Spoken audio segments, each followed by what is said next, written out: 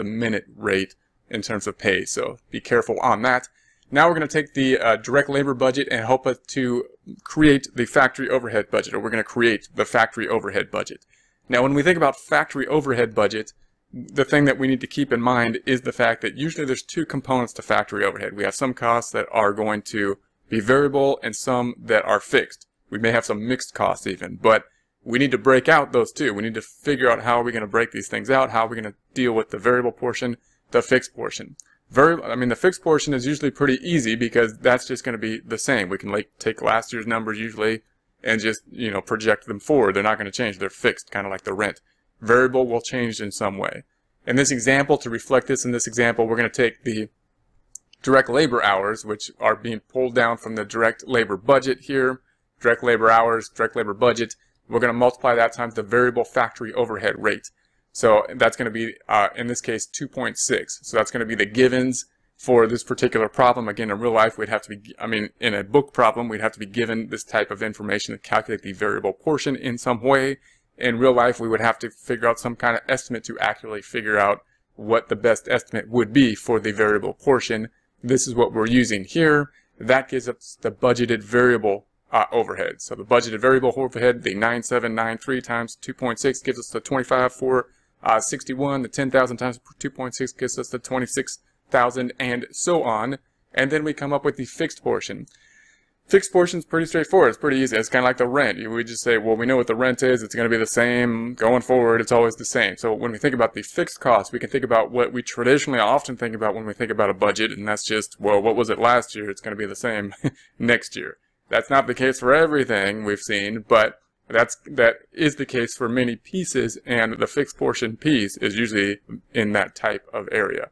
So then the total then would be the variable portion plus the fixed portion. For example, the 25,461 plus the 21 gives us the 46,461. The 26,000 plus the 21,000 gives us the 47,000, and so on and so forth until we have the total in terms of the overhead for dollars of the 141,111. All right, now we're going to look at the selling expense budget.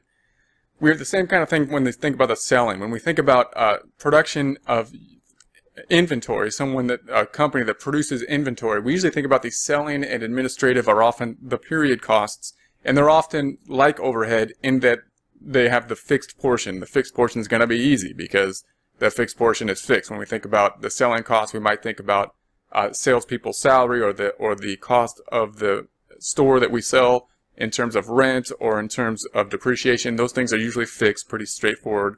We may have the variable portion, however. For example, we could have the budgeted sales times the sales commission. So if we pay commission, that is something that's basically variable in nature, and we'll have to figure out, well, okay, well, that's going to change. That's not going to be something that's going to be straightforward.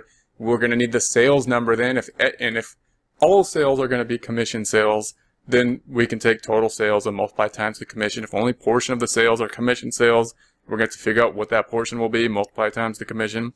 And if we did that, then we're going to take the sales. 494,400 times 9% is the 44,496, and so on and so forth for July, August, and September. Then we're going to have the fixed portion. So we have the fixed salaried individuals. Theirs is pretty straightforward. We know it's, we're going to take their yearly salary and divide it by 12, and we'll get the yearly. So the fixed portion is easy. If we add those two up, we get the totals. For example, the 44,496 plus the 3,500 gives us the 47,996. The 42,336 plus the 3,005 gives us the 45,836, and so on. Then we have the general administrative area. Again, usually fairly straightforward. We're talking about the office in this case, and the office usually have salaried people working there, including the accountants who usually get paid salary, so that's going to be pretty much the same. It's a fixed cost going forward. The rent on the office or the depreciation on the office, usually these are fixed things. Usually this is a pretty easier portion of the budget because it doesn't vary in terms of changes with production. So in this case, we're just going to say that the salaries is salaries, so they're fixed. In this case, 11,000 per month. We just take the total salary divided by 12. That's what people are going to get paid. We do have to watch out, of course, for increases and fluctuations in salaries, but pretty straightforward. Then we have the interest. We're going to include interest in this case. In this case, we have a loan out, and we are currently paying apparently $5,000 of interest. This interest rates are usually pretty fixed as well. So as long as if the interest I mean, if the loan amount doesn't vary, like if we're not paying off principal, then the interest should be fairly constant on that as well. If we're paying off principal, then we just look at the amortization table and figure out what it's going to be month to month. And that's all we're going to have in terms of the general and administrative. So that's where we're at this point, and we will move on forward to cash and calculating cash and then the cash budget next time.